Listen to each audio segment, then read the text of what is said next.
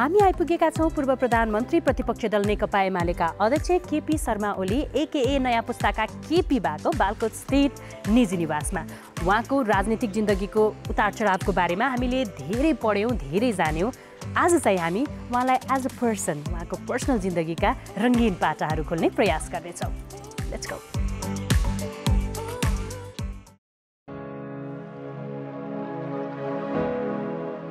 विक्रम सम्वत 2008 साल फागुन 11 गतेका दिन तेह्रथुम जिल्लाको तत्कालीन 10 गाविस 3 सल्लेमा जन्मिनु भएका खड्ग प्रसाद ओली अर्थात् केपी ओली समकालीन नेपाली राजनीतिमा चिरपरिचित नाम हो।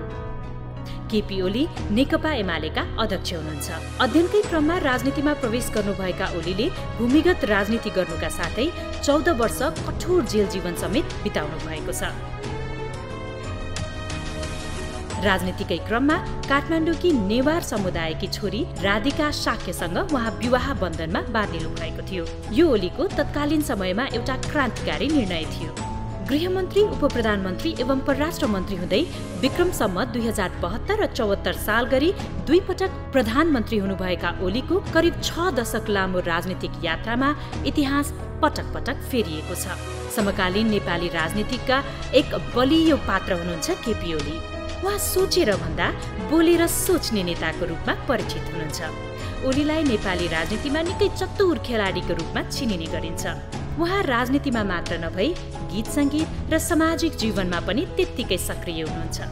जीवनलाई आत्मबलले जिउन सिकाउँछ भन्ने उदाहरणका एक प्रतीक हुनुहुन्छ केपी ओली। 2 पटक मृगौला प्रत्यारोपण गर्नुभएका ओलीमा जीवन जिउने अनेकन कला र आत्मबल झल्किन्छ। यो लामो राजनीतिक यात्राका दौरान बीच पनि उहाँ थाक्नु भएको छैन। उहाँको राजनीतिक सक्रियता साँच्चै नै ईर्ष्या लाग्दो किसिमको छ। विकास निर्माण र समृद्धिको बाटोमा अनेकन सपना देखाउन उहाँ निकै माहिर हुनुहुन्छ। अबको राजनीति नयाँ पुस्ताको उज्जवल र सुरक्षित भविष्य र समृद्ध नेपालको निर्माणमा खर्चिने उहाँको प्रतिबद्धता रहेको छ।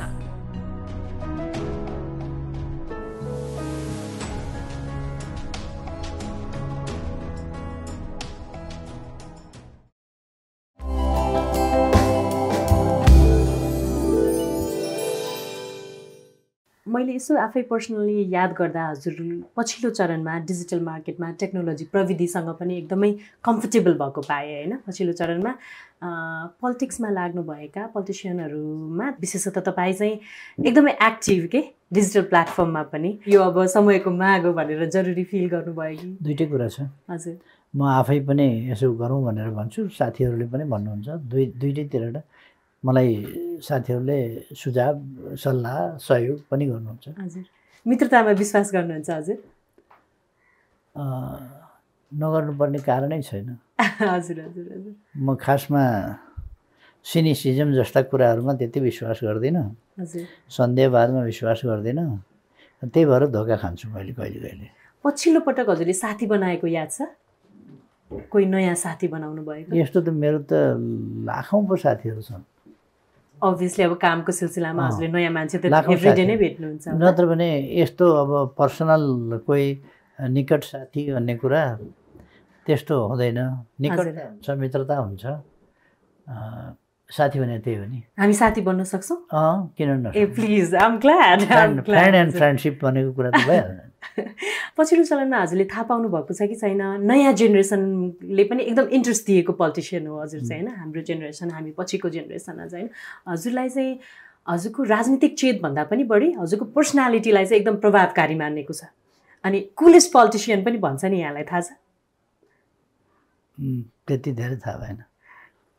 अनि जेनरली अब पछिल्लो जेनेरेसनले चाहिँ केपी बा भनेर एकदम कुल साथीकै तरिकाले यहाँलाई एड्रेस गरेको कति कार्यक्रममा त हामीले एकदम loud and clear I love you KP बा भनेर स्क्रिम गरेकै पनि सुनिरहेको हुन्छ। यहाँले पनि सुन्नुभएको होला हैन? कस्तो लाग्छ त्यो नयाँ पिढीले चाहिँ आफूलाई त्यसरी? म साथी हुँ। हजुर, मानिसको साथी। हजुर, मेरा नयाँ पिढीको त झन् नजिकको साथी। हजुर हजुर। म उनीहरूकै लागि काम गरिरहेको छु। ओके। जो अहिले हुर्किँदैछन्, निर्बोध छन्, बालबालिका छन्, अथवा किशोर किशोरीहरू छन्, अथवा युवाहरू छन्, उनीहरूकै लागि मैले काम गर्नुपर्छ। अब मैले काम गर्ने त मेरै लागि भन्न सकिन्न। अब यो 70 भन्दा माथिका मान्छेहरूको कति वर्ष बाँच्छ भन्ने कुरा चाहिँ धेरै भन्न सकिँदैन। यद्यपि हामी आशावादी हुन्छौँ, होपफुल हुन्छौँ, त्यो बेग्लै कुरा हो। तर शरीरमा कतिपय बुढौतीका पक्षहरू देखा पर्नेहरू हुन सक्छन्। त्यसकारण आफ्नै निम्ति काम गर्छु भनेर मैले घर बनाउन थालेँ भने त्यो टुङ्ग्याउन भ्याउँछु कि भ्याउँदिनँ। मैले कुनै रुख रोपेँ भने त्यो रुख हुर्किएको देख्न भ्याउँछु कि भ्याउँदिनँ। यो त टुङ्गो छैन नि। त्यसो भएर म कसका लागि वृक्षारोपण गर्छु भन्दा नट फर मी, मेरा लागि होइन, आउँदो पिँढीका लागि। मैले बर पिपल किन रोप्छु भन्दा ती बर पिपल हुर्किएर त्यसका फेदमा म बसौँला भनेर होइन, त्यसबाट आउने अक्सिजन मै ल्याउँला भनेर होइन। मैले आफैले गर्ने लगभग निश्चित भनेको चाहिँ तुलसी लाउने कुरा हो। त्यो चाहिँ आफ्नै लागि हुनसक्छ। यद्यपि मान्छेको हिसाबमा कुनै पनि उमेर समूहलाई केही भन्न सकिँदैन के हुन्छ भनेर। तर मैले खालि के भनेको भन्दाखेरि स्वाभाविक रूपमा नेचरल कुरा हो, प्राकृतिक कुरा। हजुरले कस्तो, अब हामी हुन त कन्भर्सेसनको सुरुवातमै छौँ, तर हजुरले कस्तो सेन्सिटिभ कुरा उठाउनु भयो कि हजुर चाहिँ भोलि हुन त अनिश्चित नै हुन्छ सबैको नै, तर हजुर चाहिँ म भोलिको लागि पनि जे आइलाग्छ म फेस गर्न तयार छु वाला मुडमा देखिनु भयो कि त्यो चस्को छ मनमा कतै मरिन्छ भन्ने? हजुर, मलाई बच्चैदेखि थाहा छ, पहिलेदेखि थाहा छ। हजुर हजुर, अहिले थाहा पाएको होइन। अहिले बढी पिरोलेको हो त्यसले? छैन छैन। मलाई कहिल्यै मरिन्छ भन्ने कुराले कहिल्यै पिरोल्दैन। किनभने म मर्ने न प्रिपेरेसन गर्छु, म मर्ने तयारी गर्दिनँ। पिर भयो भने मान्छेले तयारी गर्न थाल्छ नि। म मर्ने कुराको कुनै तयारी गर्दिनँ, कुनै हतार पनि छैन। हामी पनि त्यो दिन नआओस् नै भन्छ हैन, हतार पनि छैन, तयारी पनि गर्दैन। मलाई बुझ्न मन लागेको कुरा, अब अभियसली अनिश्चितताको कुरा गर्यौँ हामीले हैन, तर यदि केही भविष्य त हजुरको कन्ट्रोलमा भइदिएको भए, अनि हजुरले अघि पनि प्रसङ्ग उठाउनु भयो कि नयाँ पुस्ताकै लागि गरिरहेछु म, जे गरिरहेछु हैन, what is that one thing, एउटा त्यस्तो कुरा जुन चाहिँ तपाईँ कम्प्लिट गरेर मात्रै यो यात्रालाई अल्प विराम लगाउन चाहनुहुन्छ, यदि हजुरको बसमा भइदिएको भए चाहिँ? बसमा भइदिएको भए होइन, बसमा त लिनुपर्छ। हजुर, मेरो काम बसमा भइदिएको भए भनेर बस्ने होइन, अरूले कसैले गरिदिने होइन, मैले गर्नुपर्छ। हजुर, हाम्रा सन्ततिका लागि देश समृद्ध भएको होस् र हाम्रा सन्ततिहरू सुखपूर्वक बाँच्न पाउन्, शान्तिपूर्ण वातावरणमा बाँच्न पाउन्, निर्भय वातावरणमा, कुनै मानवीय महत्ता गरिमा सहित बाँच्न पाउन्, डिग्निटी युक्त लाइफ होस्। उनीहरूले गरिबी, भोकमरी जस्ता कुराहरूको जुन पशु पन्छीले बिहोर्नु परिराखेको छ, भरे के खाने भोलि के खाने, उनीहरू कुनै सङ्ग्रह गर्दैनन्। त्यसो भएर उनीहरूलाई खानाको चिन्ता हरदम हरेक दिन हुन्छ। त्यस्तो अवस्थामा मानिस बस्न नपरोस्, उसमा कुनै प्रकारको विभेदको शिकार कसैले हुन नपरोस्, सबै समान ढङ्गले बाँच्न पाउन्, सामाजिक न्याय र समानता वास्तविक अर्थमा कार्यान्वयन हुन सकोस्। यी कुराहरू मानिस सबै अधिकार सम्पन्न हौँ। अधिकार सैद्धान्तिक तवरले युनिभर्सिटी छ पढ्न पाउँछौ भनेर वातावरण छैन भने पढ्न सक्दैन। त्यसकारण युनिभर्सिटी पनि छ, पढ्न सक्ने वातावरण पनि, अथवा युनिभर्सिटी छ, सुविधा छ, त्यससम्म पुग्न सक्ने अधिकार छ, त्यसलाई प्रयोग गर्न सक्ने सामर्थ्य, अभिवृद्धि र अवसरको उपलब्धता, ती चिजहरू हुन सकुन्। त्यस्तो समाज जसलाई हामी छोटोमा समृद्ध नेपाल, सुखी नेपाली भन्छौँ, यस्तो बनाउन सकियोस्, यस दिशामा म क्रियाशील छु। त्यसलाई रोक्ने प्रयासमा छन् कतिपय शक्तिहरू हुन्छन् स्वार्थका कारणले, त्यसलाई मैले पराजित गर्नुपर्छ। हजुरको जस्तै हुन त अब मोस्ट अफ हजुरको जीवन नै अब राजनीतिमा समर्पित भएको भएर अभियसली त्यसको प्रतिबिम्बित त आइ नै हाल्छ हजुरको जिन्दगीमा। तर एउटा नयाँ मान्छेले, जस्तै मैले अघि मित्रताको कुरा गरेँ, हामी साथी भयौँ होइन, साथीलाई त्यो राजनीति आफ्नो करियरलाई एकैछिन साइड लगाएर आफूलाई परिभाषित गर्नु पर्यो भने एउटा नयाँ मित्रलाई केले परिभाषित गर्छ हजुरलाई? एउटा सत्यनिष्ठामा अड्ने, तथ्यहरू, रियालिटी को परखमा जाँचिने सही मान्छे, असल मान्छे जो छल कपट गर्दैन, जोसँग सँगै हिँड्दा छुरी हान्छ भन्ने ठानिँदैन, पकेट मार्छ भन्ने ठानिँदैन। सानो पकेट ठुलो पकेट कुनै पनि हिसाबले त्यस्तो एउटा मान्छे। हजुरले इन जेनरल अब खेलकुदमा रुचि देखाउनु भएको त हामी सबैलाई जानकारी छ, टिटीहरू खेल्नु भएको, त्यो रेगुलरली नै साँच्चै नै हजुरलाई प्यासनेट भएर प्र्याक्टिस गर्नुहुन्छ कि त्यो ओके राजनीति बाहेक पनि अरू चिजमा इन्ट्रेस्ट छ भन्ने हिसाबले चाहिँ आएका कुराहरू हुन्? साँच्चै खेल्नुहुन्छ हजुर टिटी?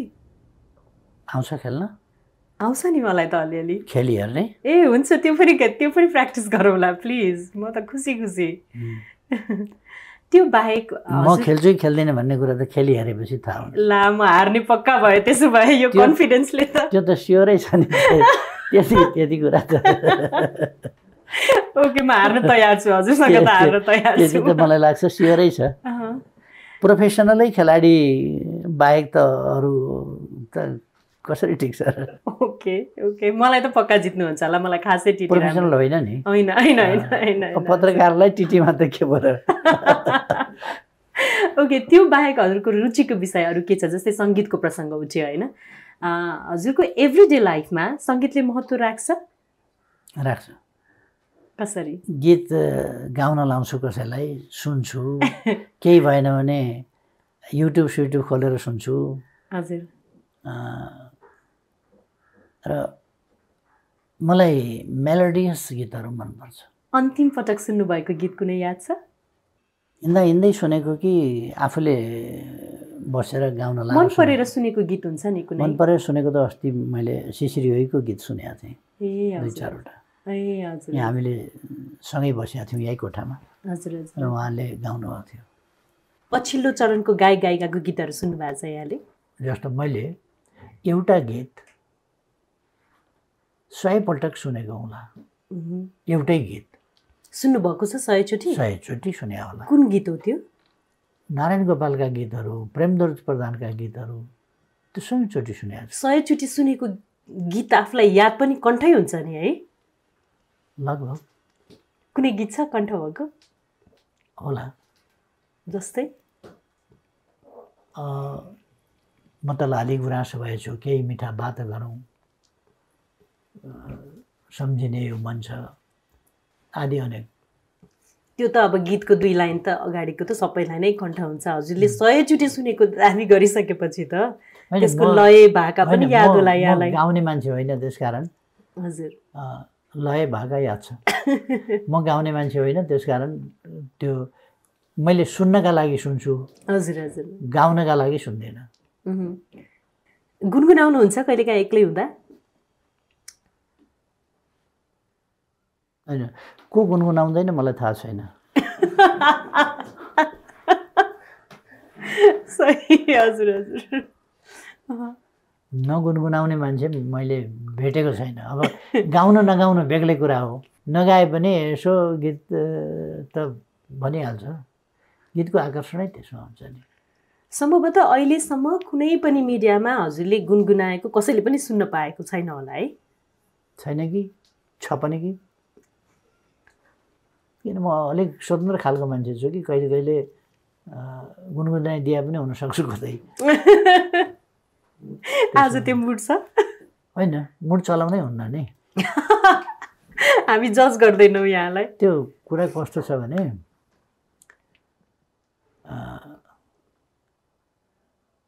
ड्राइभरको छेउमै अगाडिकै सिटमा धेरैपल्ट म हिँडेको छु।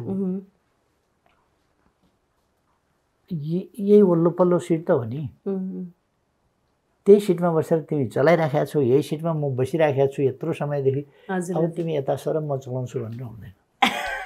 जसलाई जे गर्न आउँछ उसलाई त्यही गर्न दिने भन्ने कुरा। ड्राइभरलाई त्यही सिटमा राख्नुपर्छ, आफू यही सिटमा बस्छ। हुन्छ, हामीले आज त्यो अवसर पाएनौँ। आज म यही सिटमा बस्ने। हस्, ठिक छ। त्यो खानपिनमा कतिको सोखिन हुनुहुन्छ हजुर? छैन। जे ल्याइदिएर राख्दै पनि? जे ल्याइदिए पनि हुन्छ। मलाई खानेकुरा मिठो नमिठो भन्ने कुरा, स्वादिष्ट कम स्वादिष्ट भन्ने कुरा त हुन्छ नै, केही थाहा पाउँदैन भन्ने होइन। आँप गुलियो हुन्छ, करेला तितो हुन्छ, त्यो पनि थाहा पाइएन भने जिब्रो किन चाहियो र त्यसो भए त दाँत मात्रै भए भइगयो। तर टेस्ट हुन्छ नै। तर यसको अर्थ खानेकुरामा यो चाहियो त्यो चाहियो यस्तो चाहियो भन्ने कुरा चाहिँ धेरै छैन। सिम्पली मलाई माछा मासु खाँदै नखाने शाकाहारी होइन, तर खासै रुचि हुँदैन माछा मासुमा, खासै रुचि हुँदैन। त्यही प्रोटिन चाहिन्छ भन्ने हिसाबले खाने मात्रै हो, नत्र भने खासै रुचि हुँदैन। तर जे दियो एक खालको म बुद्ध मार्गी हो। बुद्धले श्रद्धाले जे दिन्छ त्यो खाने चलन थियो बुद्धको, मेरो पनि त्यस्तै त्यस्तै चलन हो। यो पहिलेदेखि नै सन्तुकी हुनुहुन्थ्यो कि पेसाले पछि अथवा शारीरिक रिक्वायरमेन्टले त्यस्तो बनायो? मेरो जिब्रो अलिकति स्वादिष्ट खानेकुरा मन पराउने खालको जिब्रो छ, त्यो सबैलाई थाहा छ। म खाना मात्राको हिसाबले धेरै खान्न, अल्पहारीभित्र पर्छु, थोरै खान्छु। यो आज एक दिन एक छाकको कुरो होइन, जिन्दगीभरिको अभ्यास हो। मेरो जिन्दगीमा मैले युवा अवस्थाको सुरुतिर अलिक कठोर ढङ्गले काम गर्थेँ र अलिकति ठिकै जस्तो खान्थेँ। त्यसपछि मैले एकदमै कम खाने गरेँ जीवनभरि नै, एकदमै कम। त्यस हिसाबले अहिले खाना अलिक ठिकै खान्छु। किचनतिर पस्नुहुन्छ कहिलेकाहीँ? पस्छु, खाना त पस्नै पर्यो। रेगुलरली पस्छु। त्यस बाहेक पनि कहिले कहिले चिया बनाउन पस्छु, कहिले कहिले दुध तताउन पस्छु, कहिले कहिले कफी बनाउन पस्छु। आजकल कफी कम खान्छु। ब्ल्याक टी बनाउन सबभन्दा सजिलो हुन्छ, त्यसका लागि पटक पटक पस्छु। ब्ल्याक टीसँग मेरो पनि आफ्नै सम्बन्ध छ। पटक पस्छु। खास गरेर राति अरू सुतिसकेपछि अब चिया बनाइदेऊ भनेर कसलाई भन्न जाने, आफै बनायो खायो। त्यसकारण राति धेरैपल्ट आफै पस्छु किचनमा। राति अरू सुतिसकेपछि भनेको निकै अबेरसम्म बस्नुहुन्छ या? अलि बस्छु, त्यो दुर्गुण छ मसँग।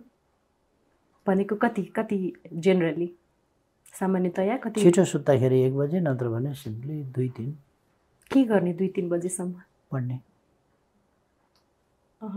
त्यहीबाट निस्किने हो हजुरको सबै त्यो ज्ञानको स्यावेज रिप्लाईहरू हाम्रो भाषामा भन्नुपर्दा चाहिँ?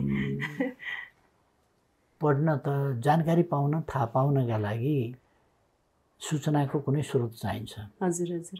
सबै सूचनाहरू कुन देशको भूगोल कस्तो छ भनेर, नेपालको म्याप कस्तो छ भनेर नेपालमै बस्ने मान्छेले चाहिँ बनाउन सक्दैन। तर अमेरिकामा बसेको छ भने पनि या चाइनामा बसेको छ भने, न्युजिल्यान्ड बसेको छ भने नेपालको म्याप हेरेर यस्तो छ है भनेर बनाउन सक्छ।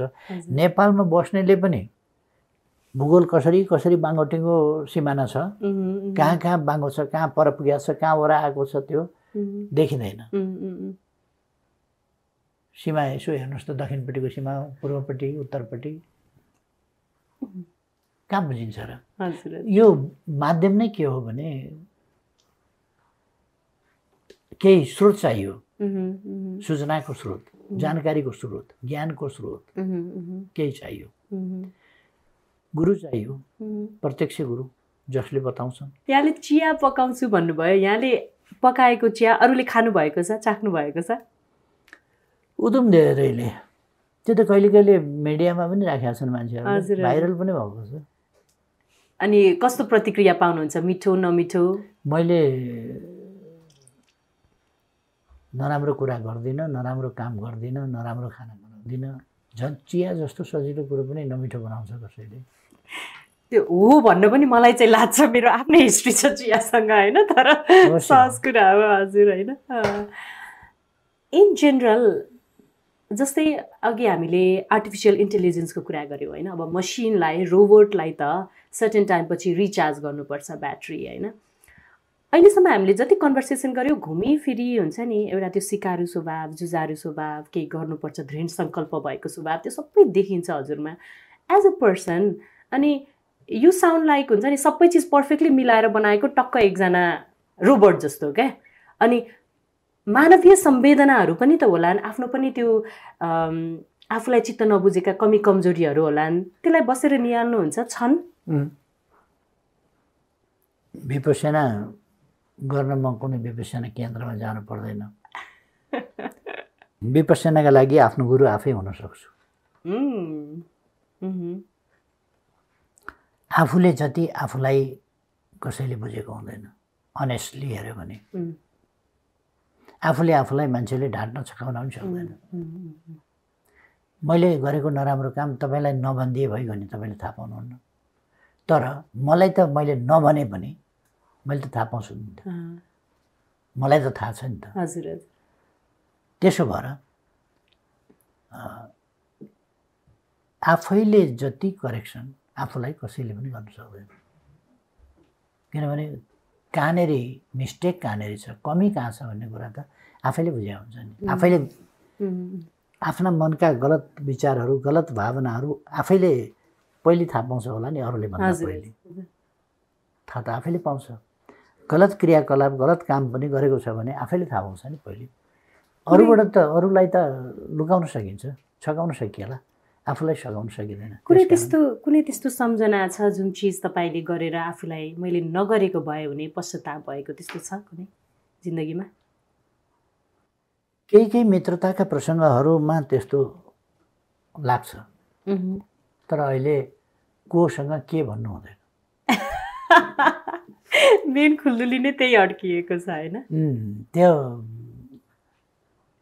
अब मित्रता एउटा चिज सम्झिएर गर्यो भरे अर्कै हुन्छ। हजुर हजुर।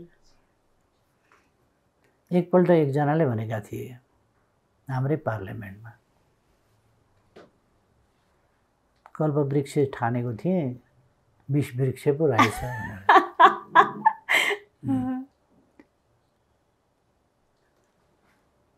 त्यस्ता 20 वृक्षहरू नि अनेक मान्छेले ठान्छ नि कल्पवृक्ष भनेर। सो आफूले गरेका केही क्रियाकलाप या केही निर्णयहरू भन्दा पनि अरूसँग गरेको मित्रतामा चाहिँ हजुरलाई पश्चाताप छ? त्यो मित्रता पनि मैले गरे हो नि त।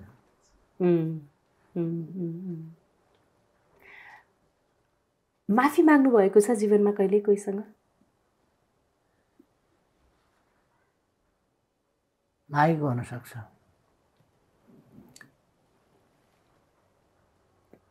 सरी भन्नु शिष्टता हो। सानातिना कुराहरूमा पनि सरी भन्ने चलन छ।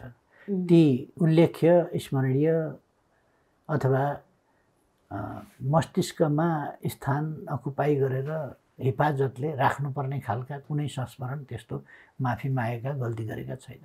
पछिल्लो चरणमा चाहिँ अब नेपाली राजनीतिलाई लिएर युवा पुस्ताले पनि एकदमै रुचि दिइरहेको छ होइन? हजुर आफैहरू पनि एकदमै कनेक्ट गर्न खोजिरहनु भएको छ होइन? नेपाली युवाले बुझ्नुपर्ने पछिल्लो राजनीति अवस्था के हो खास?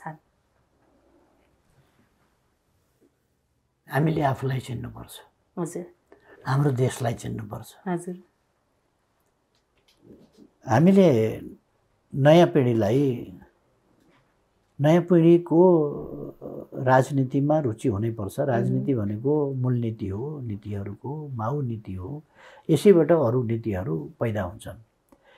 मुहान बिग्रियो भने, मुहान नै धमिलो भयो भने धमिलै बगेर तलसम्म जाने हो। मुहान फोहोर छ भने फोहोरै बग्दै तलसम्म जाने हो। हाम्रो मुहान धमिलो छ, सफा छ, कस्तो छ त्यसमा पछि भन्छु। त्यसो भएर राजनीतिमा युवाहरूको सहभागिता भोलि चलाउने उनीहरूले हो। त्यसकारण लिडरसिप विकास हरेक क्षेत्रमा, मेडिकल क्षेत्रको होस् कि इन्जिनियरिङ क्षेत्रको होस् कि टुरिज्म क्षेत्रको होस् कि एग्रिकल्चरल सेक्टरको होस् कि त्यहाँ लिडिङ पर्सनालिटी, लिडिङ एक्टिभिटी आदि हुनुपर्छ र हामी तिनीहरूलाई पनि हरेक क्षेत्रमा पनि गरिराखेका छौँ। कसरी लिडरसिप डेभलपमेन्ट गर्ने? लिडरसिप भनेको नेता बनाउने भाषण गर्ने मात्रै होइन। हामीले पढाएको नेता बनाउन भाषण गर्न हो र? नेतै नेता भयो भने त्यसलाई कसले खुवाउँछ? डाक्टरै डाक्टर भयो भने कसले खुवाउँछ? कसलाई जाँच्छन् त्यसले? त्यसो भएर समाजलाई विभिन्न पेसा व्यवसाय चाहिन्छ। ती सबैमा हाम्रा युथहरूको रुचि हुनुपर्दछ, आफ्ना रुचिका विषयअनुसार, र ती हरेक विधामा हाम्रो अध्ययन विषयगत, व्यावसायिक र विशिष्टीकृत त्यस ढङ्गले अगाडि बढाउनुपर्छ। हजुर, युवाहरूको कुरा उठिहाल्यो। हजुरलाई कतिको जानकारी छ युवा पुस्तामा हजुर विशेषतः दुई कारणले अलि धेरै पपुलर हुनुहुन्छ? पहिलो हजुरको उत्तर दिने तरिका क्या, जुन अघि पनि मैले प्रसङ्ग उठाएको थिएँ, स्याभेज रिप्लाई भनेर होइन, त्यो नेचुरली आउँछ, हजुरले तयारी गर्नुहुन्छ कि कसरी फङ्सन हुन्छ त्यो चाहिँ? तपाईँले के सोध्नुहुन्छ मलाई पहिले नै भनेको छ र? छैन। अनि यो मैले तयारी गरेर साग सुकाएर कुटेर 7 दिनदेखि हालेको गुन्द्रुक हो जो म अहिले निकाल्न पाउँछु। यदि के प्रश्न सोध्ने हो त थाहा छैन नि मलाई, प्रश्न सोधेको बेला जवाफ दिने हो। हजुर हजुर। अर्को हजुरको पपुलारिटीको मेजर कारण चाहिँ मिमको लागि पर्फेक्ट पात्र भनेर युवा पिँढीले लिइरहेछ होइन। अब त्यसमा धेरै कुराहरू पर्छ, ठुल्ठुलो गफ दिनेदेखि लिएर होइन। त्यसलाई चाहिँ कसरी लिनुहुन्छ? ट्रलिङहरू भइरहेको हुन्छ अहिलेको जमानाको, अब न्युजको नयाँ अवधारणा भनौँ न, मिम ट्रलिङ। आफूलाई त्यसको पात्र बनाइरहँदा कसरी लिनुहुन्छ हजुरले? समाजमा सबै प्रकारका मानिसहरू छन्, सबै प्रकारका मान्छे। कतिले बुझ्छन्, ठुलो सङ्ख्या बुझ्ने नै हुन्छ। हजुर। जसको नियत बाङ्गो हुँदै हुँदैन। हजुर। उनीहरूलाई कुनै कुराका पछाडि लागेर कसैको पक्ष पोषण, कसैको खेदो खन्नुपर्ने त्यस्तो पनि हुँदैन। निष्पक्ष मान्छे धेरै हुन्छन्। आफ्नो टाउको, आफ्ना भागमा परेको टाउको, त्यो टाउकामा आफ्ना भागमा परेको मानव मस्तिष्क जस्तो उत्कृष्ट चिजलाई सही ढङ्गले सदुपयोग गरेर चल्ने मान्छेहरू धेरै हुन्छन्। यो खुसीको कुरा हो। तिनले आफ्नो ढङ्गले त्यसलाई जे छ त्यस्तै ग्रहण गर्छन् एउटा। अर्को थरी आफ्ना भागको टाउको पनि आफ्नो हो कि होइन थाहा नपाउने, आफै आफ्नो हो कि होइन थाहा नपाउने, अरू कसैलाई आफ्नो नियन्त्रण सुम्पिएर त्यसरी टिका टिप्पणी गर्न रुचाउने त्यस्ताहरू हुन्छन्। उनीहरू देशको बारेमा, देशका निम्ति सोचिरहेका, केही गरिरहेका हुँदैनन्। आफ्नो जिद्दी अहङ्कार वा कसैको स्वार्थपूर्तिका निम्ति प्रयोग भइरहेका हुन्छन्। त्यसमा केही हिस्सा सत्यता हुन सक्छ जस्तो लाग्छ कि लाग्दैन यहाँलाई? त्यो मिम ट्रलिङ जुन बनाउनुहुन्छ उहाँहरूले, होइन कसरी बनाउनुहुन्छ के त्यो त्यसमा भर पर्छ। हजुर। सही ढङ्गले बनाएको छ भने सत्यता किन नहुनु? उनीहरू आफै आफ्ना बसमा छैनन्, आफै आफ्ना नियन्त्रणमा छैनन्। उनीहरू आफै के गर्दैछु भन्ने थाहा पाउँदैनन्। मेरो देश छ, मेरा देशका लागि मैले केही गर्नुपर्छ इमान्दार भएर भन्ने बुझ्दैनन्। म यस देशको एउटा नागरिक हुँ, म इमान्दार प्रयास देशका लागि हुनुपर्छ भन्ने थाहा पाउँदैनन्। तिनको सम्बन्धमा मैले के कमेन्ट गर्नु?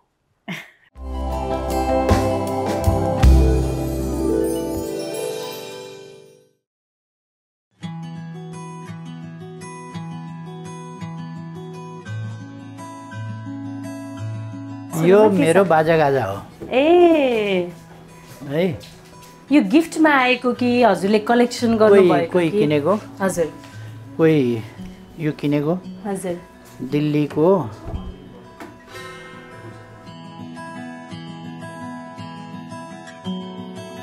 यो टुङ्ना गिफ्ट हो। हजुर। यो सारङ्गीहरू गिफ्ट हो। केही किनेको हो। मलाई नदेखिकन कतै एउटा पुरानो फोटो केही देखेर केही भएर उनले बनाएको फोटो हो। हजुर हजुर। एक खालको भनेको भने नदेखिकन नेपालीको इमेजिनेसनमा मेरो फोटो बनाएको छ। भनेको उहाँले रेफरेन्स पिक्चर त कहीँ हेर्नु भएको थियो? कहीँ पिक्चर एउटा देखेको। हजुर। एउटा पिक्चर कतै देखेको, त्यो आधारमा। ए त्यहाँ बाँसुरीहरू छ, अरू छ। हजुरले भयोलिन पनि बजाउनुहुन्छ? बाँसुरी पनि त्यहाँ रहेछ। होइन, म सबै बजाउँछु आफ्नै पाराले।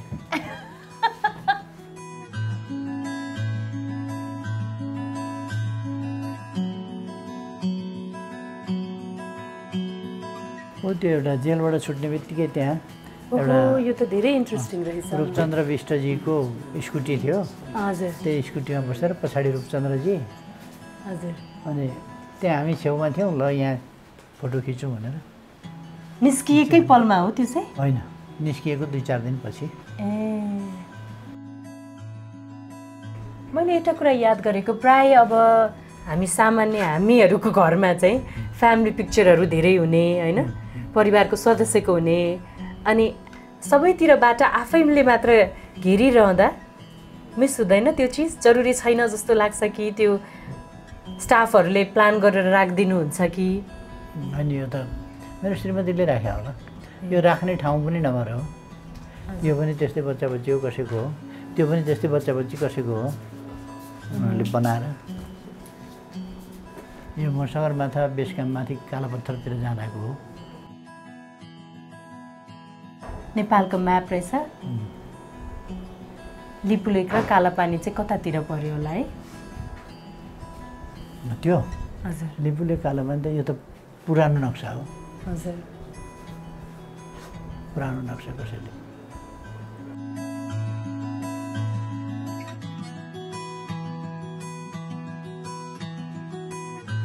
फल फल्नेको पनि फेदमा बसाइदिउँ ए हजुर हजुर हजुर हजुर आफैले रोप्नु भएको त होइन होला हो हजुरले नै रोप्नु भएको यो त ऐतिहासिक रुख रहेछ है श्रीमती मेरो हामीहरूले रोपेका छन् यहाँ डेमो गर्नु र हजुर साँच्चै खेल्नुमा फरक पर्छ नि त्यो त हो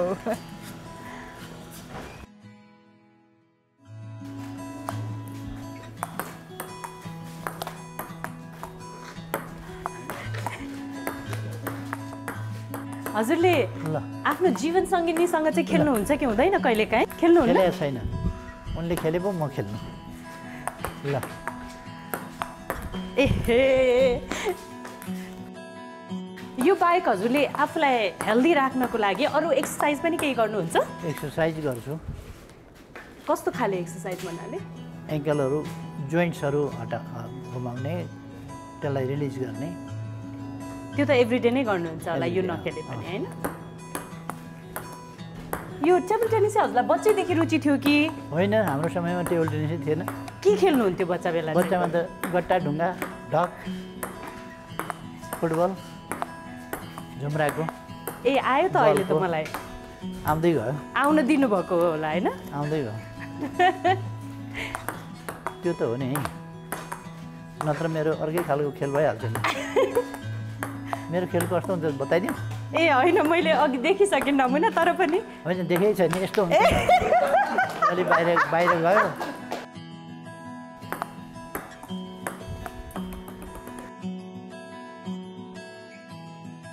कसले सिकाएको हजुरलाई टिटी खेल्न चाहिँ खास मैले खासमा यो जेलमा सिकेको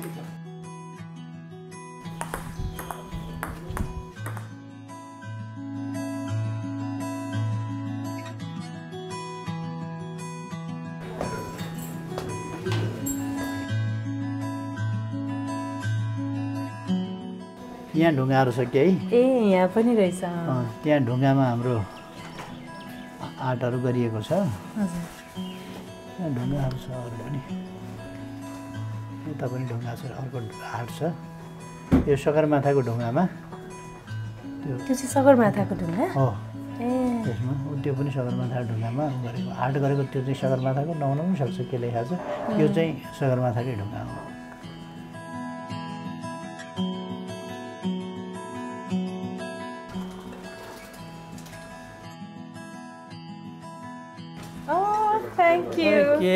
नेपालीहरूलाई त धेरै चियाको लत लागेको हुन्छ नि है हजुरको बानी छ कि छैन चिया खान्छु बानी छ कति कप जति दिनमा 2-4टा हुन्छ 2-4टा हुन्छ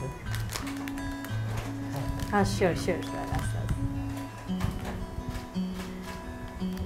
जेनरली घरमा आफूले अन्तिम पटक केही पकाएको याद छ हजुरलाई चिया त हामीलाई भर्खरै खुवाइहाल्नुभयो गएको राति दुध तताएर खाएको हजुर हजुर हजुर सबभन्दा पछिल्लो त्यसभन्दा अगाडि गएकै राति पहिले चिया बनाएर खाएको ए हजुर हजुर हजुर सबभन्दा पछिल्लो त्यही हो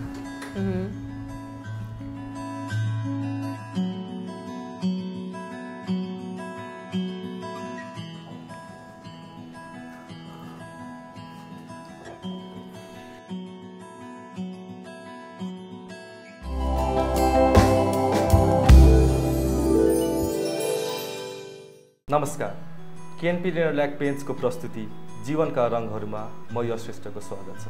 यति बेला म Sai architects and कन्सल्टेन्सीमा as a principal architect भएर आबद्ध छु र आज हामी केही विशेष छलफल गर्नेछौँ रङका बारेमा। Suppose this is a plot हैन, माथि चाहिँ नर्थ साइड छ, this is south, this is east and this is West. So अब as we all know, north east भनेको चाहिँ वाटर कोन भनेर चिनिन्छ, थाहा हुन्छ हामीलाई। साउथ ईस्ट भनेको चाहिँ फायर कोन, साउथ वेस्ट भनेको चाहिँ अर्थ कर्नर र नर्थ वेस्ट भनेको चाहिँ एयर कर्नर भनेर थाहा छ। अब यसो विचार गर्दाखेरि चाहिँ वाटर कर्नर भन्ने बित्तिकै वाटर आफैमा पनि ब्लू भएको हुनाले सो यसमा ब्लू कलर्सहरू युज गर्न मिल्छ भने फायरमा रेड, येल्लोहरू, अर्थमा ब्राउन, क्रीम कलर्सहरू युज गर्न मिल्छ भने एयरमा चाहिँ वी युज वाइट, मेटालिक कलर्सहरू and grey. So colour psychology र कलर वास्तुको बारेमा आजको लागि जानकारी यति नै। अब हामी लाग्दैछौँ पालकोटतिर। हाम्रो आर्किटेक्ट एक्सपर्टले चाहिँ हजुरको बैठक रुम पनि के गर्दाखेरि अझ खुलेर आउँछ, वास्तुशास्त्रले सही भन्छ भन्ने कुरा चाहिँ वर्क गर्नुभएको छ के छ यशजी? नमस्ते। सो अब हामीले चाहिँ कुरा गर्नुपर्दाखेरि यो हाम्रो रुम एकदमै लामो छ। फर्स्ट अफ अल 30 फिटको लामो रुम छ यो, अनि त्यसमा पनि सबै वाल्सहरू कुलर्स टोनहरूमा युज गरेको छ, जस्तो ब्लू र ग्रिन कलर्समा चल्नु भएको छ। त्यसले गर्दाखेरि चाहिँ एउटा मोनोटोनस जस डिजाइन चाहिँ हुन्छ। त्यसलाई चाहिँ ब्रेक गर्नलाई अब साउथपट्टिको एक्सेन्ट वाललाई चाहिँ हामीले एउटा डिजाइन दिएर रिडिजाइन गरेर वुडन प्यानल्सहरू युज गरेर त्यसलाई रिडिजाइन गरेछौँ, जसमा चाहिँ हामीले फेरि एउटा चाहिँ ट्रेडिसनल प्लस इन्ट्रेस्टिङ लुक्सहरू दिन सक्छौँ। र सिमिलरली स्टडी एरियामा पनि यसमा चाहिँ अर्दी नेचुरल कलर्सहरू युज गरेको छ, सो द्याट बुक्सहरू पढ्दाखेरि पनि एउटा वार्म कोजी इन्भाइरोमेन्ट पनि क्रिएट होस्, प्लस अटेन्सन पनि ग्राब होस्। अरू वालहरूमा रिगार्डिङ अब बाँकीको वालहरूमा चाहिँ लाइट येल्लो कलर चाहिँ अफ वाइट कलर्सहरूले प्ले गरेका छन्, जुन चाहिँ वास्तुले पनि जस्टिफाई गरेको हुन्छ साउथ डिरेक्सनको लागि चाहिँ। र प्लस सिलिङको लागि चाहिँ अब यसमा चाहिँ एज अब सबै ठाउँमा फल सिलिङ गरेकै हुनुभएको हुनाले चाहिँ स्टडी एरियालाई चाहिँ मेनली फोकस गरेर एउटा जाली सिएनसी जाली जस्तो सिएनसी डिजाइन गरेर एउटा इन्ट्रेस्टिङ लुक्स प्ले गर्न खोजेका छौँ यसमा डिजाइन पनि हेर्न सक्नुहुन्छ। सो अनि यसले पनि एउटा त्यसमा पनि फेरि एलइडी लाइट्सहरूले प्ले गरेर चाहिँ छुट्टै एउटा इन्ट्रेस्टिङ लुक्सहरू पनि दिन खोजेको छौँ। फर्निचर लेआउटको कुरा गर्दाखेरि चाहिँ फर्निचर सिन्स यसै पनि ब्राउन कलरको फर्निचर्सहरू भएको हुनाले चाहिँ रुम अलिकति अँध्यारो देखेको पनि पाइन्थ्यो, त्यसलाई चाहिँ फेरि चेन्ज गरेर वाइट कलरको या ग्रे कलरको फर्निचर्सहरूमा चाहिँ हामी युज गरेर अलिकति रुमलाई अझै पनि ओपन अप गर्न खोजिरहेको छौँ। यसबाट फ्लोरिङमा पनि अलिकति चेन्जेस गरेर लाइट कलर्सहरूको पार्केटिङ युज गरेर सिलिङ र फ्लोरिङलाई चाहिँ म्याच गर्न खोजेको छौँ। पूर्व प्रधानमन्त्री ओलीज्यूको बढ्दो उमेर र स्वास्थ्यको कारण हामीले रङ छनौट गर्दाखेरि स्वस्थ रङ छनौट गर्नुपर्ने हुन्छ। उहाँ दैनिक जसो लामो समयसम्म राष्ट्रिय तथा अन्तर्राष्ट्रिय छलफल तथा बहस गर्नुपर्ने भएकोले उहाँको विशेष बैठक कक्षमा कुलर तथा न्युट्रल कलर्सहरूको कम्बिनेसन गरेर युज गर्यो भने हामीले अझै रिल्याक्सिङ इन्भाइरोमेन्ट क्रिएट गर्न सक्छौँ भन्ने मलाई लाग्छ। केएनपी नेरोल्याक पेन्ट्स मात्र यस्तो पेन्ट हो जुन चाहिँ हेल्दी होम पेन्ट्स भनेर चिनिन्छ। केएनपीले घरको सुन्दरतादेखि मानव जीवनको स्वास्थ्यलाई समेत ध्यानमा राखेर पेन्टको उत्पादन गरेको हुन्छ। अन्य पेन्टको तुलनामा केएनपीको पेन्ट बढी सुरक्षित हुन्छ भन्ने म जानकारी गराउन चाहन्छु।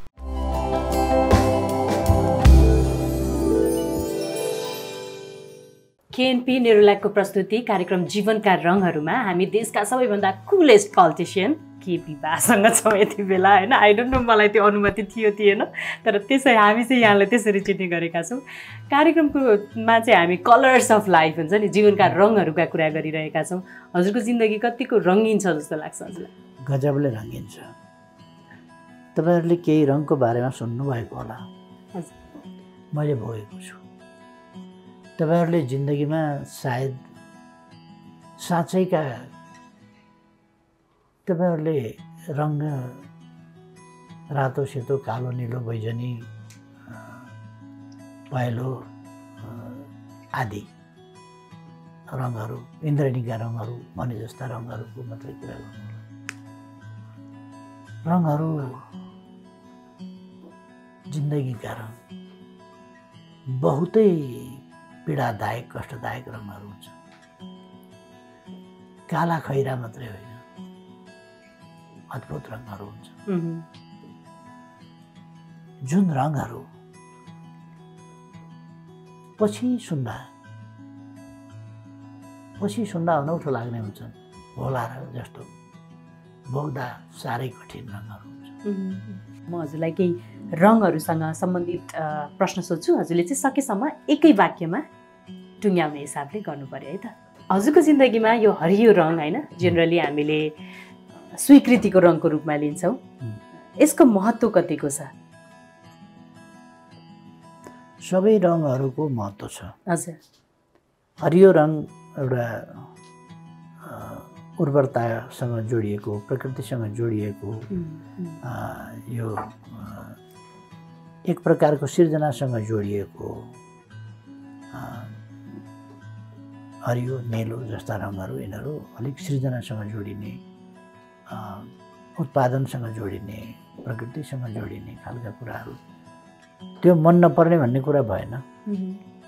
प्राकृतिक वातावरणमा समय व्यतीत गर्नुहुन्छ यहाँ? म प्रकृति प्रेमी हो।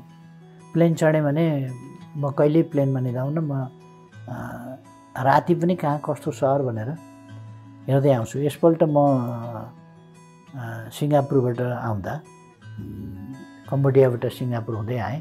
सिङ्गापुरबाट आउँदा मलाई अनौठो के लाग्यो भने 5-7 वर्ष अगाडिसम्म म प्लेनबाट हिँड्दा सफा मौसम भएका बेला तल गाउँहरू देखिन्छ नि, तलको जमिन देखिन्छ। यसपल्ट पनि काफी जमिन देखिएको थियो। यस्तो विद्युतीकरण थिएन, तलको जमिन अँध्यारो देखिन्थ्यो, केही ठाउँमा थोरै बत्ती देखिन्थ्यो। तर यसपल्ट अलिक धेरै विद्युतीकरण देखियो। मलेसिया, थाइल्यान्ड या म्यानमार,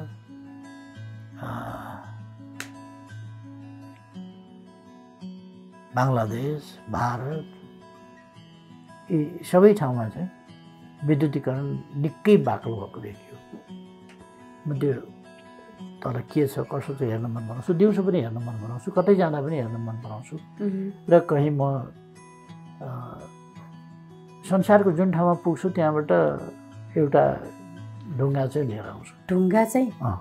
एउटा ढुङ्गा लिएर आउँछु। त्यो चाहिँ के छ भने मलाई कसैले ढुङ्गा दियो भने म खुसी हुन्छु, किनभने त्यो चाहिँ कहिले बिग्रिँदैन, केही हुँदैन। त्यसो भएर कतै जाँदाखेरि कसैले नयाँ ठाउँको ढुङ्गा ल्यायो भने त्यो ठाउँको पनि ढुङ्गा यहाँ छ। म जति देश पुगेँ, जति नेपालको त सबै खोला नालाका ढुङ्गा छन्, म पुगेका तालतलैयाहरूका ढुङ्गा छन्। कति जति कलेक्सन भइसक्यो अहिलेसम्म? होला, होइन धेरै हुँदैन, ठिकै हुन्छ। एउटा ढुङ्गा ल्यायो, धेरैवटा ल्याएको छ भने एउटा राख्यो। हामीले हेर्न मिल्छ त्यो? हुन्छ। ए ओके, अहिले त्यो पनि हेरौँ न त एकछिनमा है। पहिलो रङको कुरा गरौँ न, खुसीको कुरा गरौँ। आफू एकदमै खुसी भएको, हजुरलाई एकदमै हर्षित बनाएको कुनै पर्टिकुलर मोमेन्ट, पलको याद छ? म त साधारणतया हर्षित हुन्छु। दुःख मान्ने समय बहुत सीमित हुन्छ। कुनै अप्रिय घटना घट्यो भने एकपल्ट दुःख लाग्छ, स्वाभाविक हो। तर दुखित भएर म बस्दिनँ, किनभने अब त्यसको सामना गर्नुपर्छ। दुःख लागेर बसेपछि, चिन्ता गरेर बसेपछि त्यसको सामना गर्न कठिनाइ हुन्छ।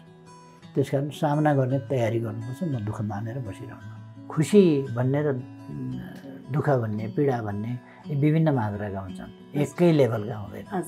त्यस कारण त्यो विभिन्न मात्राका खुसीहरू आइरहन्छन्। एकै दिनमा कतिवटा खुसी, कतिवटा नाखुसी पनि हुनसक्छन्, झल्याक झिलिक भइरहन्छन्। यो स्वाभाविक हो। एउटै फिल्ममा एउटा कमेडी पनि आइराखेको हुन्छ, फाइट पनि आइराखेको हुन्छ। त्यहाँ एकछिनपछि फाइटको सो देखाएको हुन्छ, एकछिनपछि कमेडी देखाएको हुन्छ, एकछिनपछि सिरियस एकछिनपछि लभ एफेयर चलिराखेको हुन्छ। त्यहाँ एकछिनपछि कता एक्सिडेन्ट हुन्छ, एकछिनपछि बाँचेर फेरि विवाहको मण्डपमा बसिराखेका हुन्छन्। ती सबका बावजुद पनि हजुरको व्यक्तित्वमा चाहिँ एउटा हुन्छ नि संयमित स्वरूप के, त्यो कसरी मेन्टेन गर्नुहुन्छ जुन निलो रङलाई हामी कामनेसको प्रतीक भने जस्तै हजुरको व्यक्तित्व आई थिङ्क हजुरको पर्सनालिटीसँग एकदमै जान्छ निलो रङ कसरी त्यो चिज धेरै अनुभव बटुलेर हो कि पहिले स्वभावैले त्यस्तो हुनुहुन्थ्यो कि म स्वभावैले पनि शान्त मान्छे हुँ र शान्तिप्रिय मान्छे हुँ समाज मानव समाज यो धरती शान्तिपूर्ण हुनुपर्छ भन्ने ठान्छु हाम्रा पुर्खाहरूले पृथ्वी शान्ति आकाश शान्ति जल शान्ति वायु शान्ति आदि इत्यादि शान्ति शान्ति शान्ति सर्वत्र शान्ति भने त्यसको प्रभाव परेको मान्छे हुँ म आफूलाई बुद्ध जन्मेका थलोको मान्छे ठान्छु र बुद्धले शान्तिका निम्ति यत्रो अभियान चलाए रातोमा आइपुग्यौँ हामी सावधान के कुरा नेपाली राजनीतिसँगै जोड्नुपर्छ होला होइन हजुरसम्म आइपुगिसकेपछि त सावधानी अपनाउनु पर्ने अब हामीले केमा यो ट्राफिक लाइटमा सावधानी भन्छ रातो रङको रेड कार्पेट ओछ्याएको वेलकम भनिन्छ हजुर हजुर स्वागत हो त्यस कारण यसको एउटा मात्रै खालको अर्थ हुँदैन कि रेड कार्पेटको अर्थ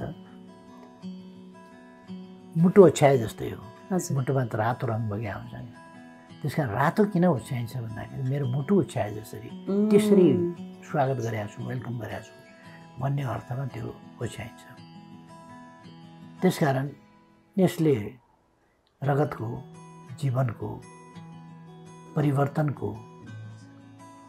परिवर्तनका प्रयासहरूको प्रतिनिधित्व गर्छ कतिपयले के ठान्छन् भने रातो रङ भनेको अलिक चर्को अलिक ताउलो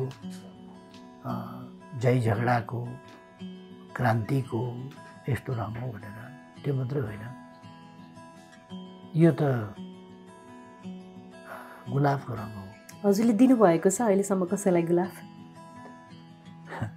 किन नदिनु गुलाब दिनु भनेको नराम्रो कुरा हो र राम्रो हो त्यही भएर को रहेछ त्यो भाग्यशाली भनेर हामीलाई मेरो श्रीमती छन् म देखाइदिनु फोटै आएको छ कतिपल्ट मैले लाली गुराँस दिएको फोटो आएको छ गुलाब दिएको फोटो चित्र फोटोहरू देखाइदिनु यो पछि हामी लाग्छौँ ऱ्यापिड फायरतर्फ जहाँ मैले रङसँग केन्द्रित रहेर केही प्रश्नहरू यहाँलाई राख्छु र यहाँले सकेसम्म एक वाक्यमा त्यसको उत्तर दिनुपर्ने हुन्छ है त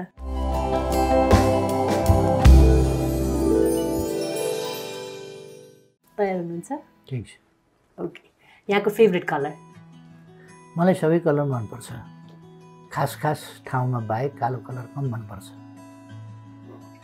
त्यस्तो फेभरेट एउटा कलर चाहिँ छैन एउटा कलरले जिन्दगी चल्दैन त्यस कारण कलर सबै मनपर्छ साधारणतया मान्छेहरूले रातो मन पराउने भन्ने गर्छन् मलाई पहेँलो पनि मनपर्छ रातो पनि मनपर्छ के गर्ने हजुरको आफ्नो व्यक्तित्वलाई चाहिँ कुन रङले प्रतिबिम्बित गर्छ जस्तो लाग्छ होइन कुनै पनि एउटा रङले गर्दैन जस्तो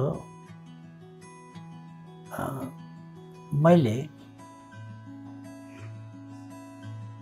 विभिन्न प्रकारका शिक्षा दिँदाखेरि विभिन्न प्रकारका शिक्षा दिन्छु मैले परिवर्तनकारी शिक्षा दिन्छु गुणकारी शिक्षा दिन्छु आचरणसँग सम्बन्धित शिक्षा दिन्छु व्यवहारसँग सम्बन्धित शीलसँग सम्बन्धित स्वभावसँग सम्बन्धित अनि अरू शिक्षाहरू पनि दिन्छु जसका विभिन्न रङ हुन्छन् यसो गरौँ न त त्यसलाई अलिकति सिम्प्लिफाई गरौँ हजुरको व्यक्तित्व र हजुरको पेसाको आधारमा हजुरको दुईटा व्यक्तित्वलाई कलरले डिफाइन गर्नु पर्यो भने कुन कुन रङ रातो र सेतो ओके हरियो रङ यो प्रकृतिसँग सम्बन्धित छ सृष्टिसँग सम्बन्धित छ हामी कोही पोलिटिसियनलाई रिप्रेजेन्ट गर्नु पर्यो भने हरियोले पोलिटिसियनलाई खास रिप्रेजेन्ट गर्ला जस्तो लाग्दैन कोही आइडल कलाकार कोही एनीबडी हरियो भनिरहँदा कोही व्यक्तिलाई सम्झिनु पर्यो भने कसलाई सम्झिनुहुन्छ यहाँले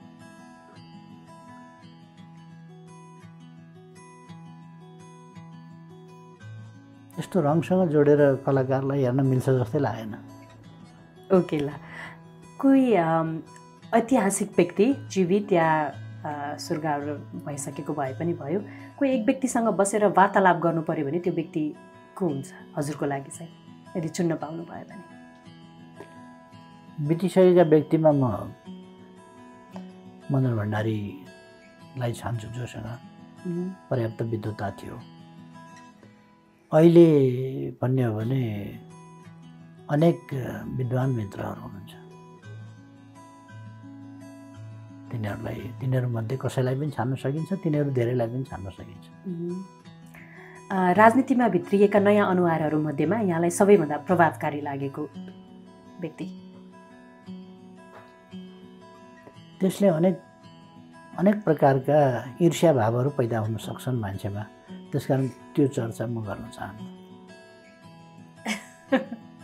धेरै डिप्लोमेटिक है हजुर। अनि मैले प्रशंसा गर्दाखेरि अरूलाई ईर्ष्या जाग्छ र उसको खुट्टा तान्न थाल्छ क्या मान्छेले। त्यसकारण आफूलाई आफू बाहेक सबैभन्दा नजिकबाट चिनेको व्यक्ति? मेरो श्रीमती।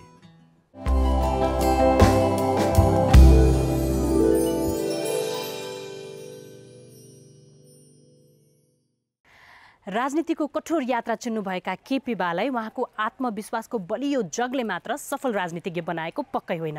उहाँको व्यवहारमा भएको सरलता र स्वाभाविकपनले हामी सबैको साथी र सहयात्री पनि बनाएको छ। हामीलाई विश्वास छ यो अन्तरङ्ग कुराकानी हामीलाई जति इन्ट्रेस्टिङ लाग्यो यहाँलाई पनि त्यति नै इन्ट्रेस्टिङ लाग्यो होला। नेक्स्ट विक फेरि नयाँ सेलिब्रिटीको साथमा सप्तरङ्गी कुराकानी गर्नको लागि हामी उपस्थित हुने नै छौँ। तबसम्म हेर्दै गर्नुहोस् KNP नेरोल्याक पेन्ट्स प्रेजेन्ट्स जीवनका रङहरू। See you next week Friday 9 PM.